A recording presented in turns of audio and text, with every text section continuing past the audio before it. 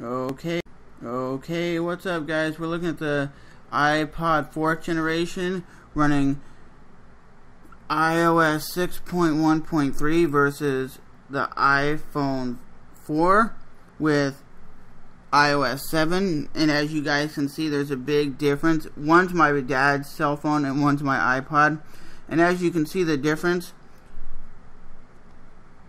there's really not a whole lot of difference besides when you swipe from the, if I can get it, you swipe from the bottom, you have the ability to get your flashlight, timer, calendar, pictures, and at the top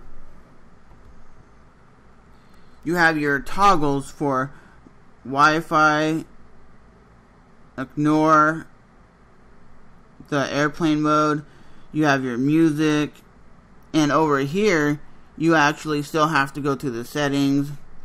Then you go scroll down, and as you can see the difference between this, Google would like to use the microphone. Okay.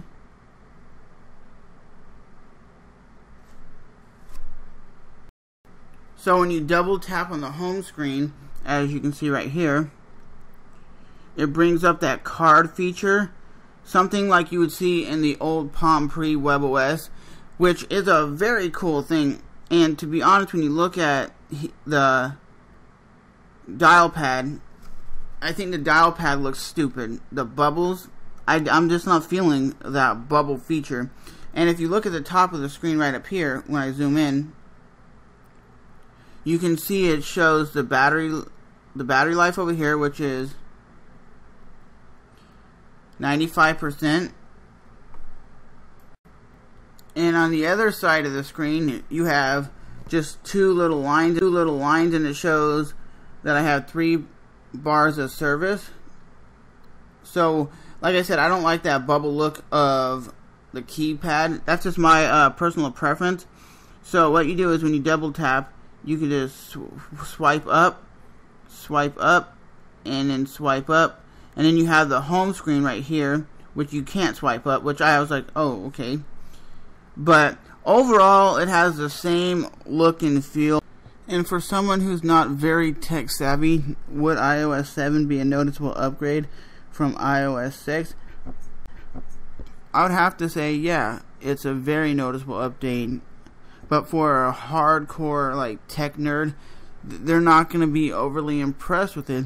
And someone like myself. But I'll be completely honest, coming from Android over to iOS 7, would that make me switch from using my Samsung Galaxy S4 over to an iPhone? Probably not, because this still has the same look and feel as something like iOS 6 that's running on my iPod. There's a few features that are cool. The ability to use the card feature when you go like, okay, I want to close that. Then you go double tap, and you have the ability just to swipe up. That is a cool feature. I love the card feature. But let me go all the way. Okay, there is no search anymore. Let's see something.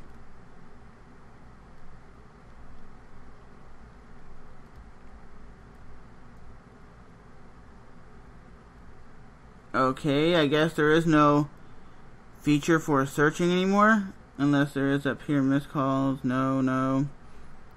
Okay, well, if you guys know of any way that you can do search, because I used to do use the little search function on my iPod, as I'll demonstrate right over here.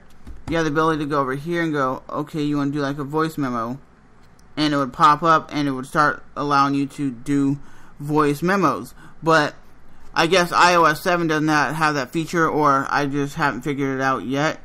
But with that being said, so I'm going to be straight up honest with you guys. Is this a noticeable update for someone who is very into technology, like someone who uses Android or iOS on a regular basis? I don't really think it's that great of an upgrade, but for someone, like I said, like my dad, or just someone like an average person who's not into tech, they just want their phone to work and work well, I would highly recommend people using it. and enjoying it. It has a couple cool features. The card feature is a very great feature. It comes from WebOS. But with that being said, it's very minimalistic. It works well. That's the great thing with Apple. You know when you're getting an Apple device, it's going to work right out the box. There's going to be no lag whatsoever. And this was running on an iPhone 4. So you guys can tell it was running very smoothly. It's an 8 GB iPhone 4, so there's no problem with it running whatsoever. But yeah, guys, is it going to make me switch from my Android over to iOS? Probably not, because I love the way Android, you can really customize the hell out of it. But for someone who's just a regular dude or a regular girl who just goes in the Apple store and picks up the phone, she's going to be very happy with the upgrade. So I'll definitely talk to you guys in the next video, but that's just my honest opinions. Do I love the upgrade? For my personal opinion, no, but I see what Apple's doing, and it's going to keep a lot of hardcore Apple fanboys very happy. I'll see you guys in the next